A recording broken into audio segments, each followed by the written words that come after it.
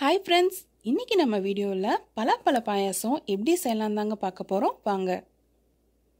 பாயாசம் செய்கிறதுக்கு நான் ஒரு 15 பலாச்சொலை எடுத்து வச்சுருக்கேன். ஏலக்காய், முந்திரி, திராட்சை, நெய், 1/2 கப் அளவு நாட்டு சர்க்கரை எடுத்து வச்சுருக்கேன். பலாப்பழம் ஜீரணமாக ரொம்பவே நேரமாகும்.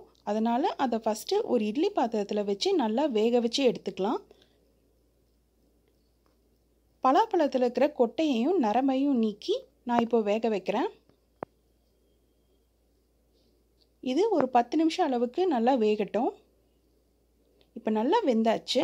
இதை நம்ம ஆற வச்சு மிக்சியில் நல்லா அரைச்சி எடுத்துக்கலாம். இப்போ இன்னொரு பேனில் 2 ஸ்பூன் அளவுக்கு நெய் சேர்த்துக்கிறேன். நெய் நல்லா சூடானதும் அதில் முந்திரி பருப்பு சேர்த்துக்கோங்க. முந்திரி பருப்பு நல்லா வறுபட்டதும் அதில் திராட்சை சேர்த்துக்கலாம். இப்போ இதை நம்ம வேறு தட்டில் மாற்றி வச்சுக்கலாம். 1/2 கப் அளவு நாட்டு சர்க்கரை சேர்த்துக்கிறேன். இதில் 1/2 டம்ளர் அளவுக்கு தண்ணி சேர்த்துக்கோங்க. இதை கட்டி இல்லாமல் நல்லா கரைச்சி விட்டுருங்க. நல்லா கலந்ததும் இதை வடிகட்டி எடுத்துக்கலாம். 1 டம்ளர் அளவுக்கு தண்ணி சேர்த்துருக்கேன். இதில் வெள்ளைக்கரைசலை சேர்த்துக்கோங்க. இது ஒரு நாள் கொதிச்சதும் இதில் நம்ம அரைச்சி வச்சுருக்க பலாப்பழ பேஸ்ட்டை சேர்த்துக்கலாம்.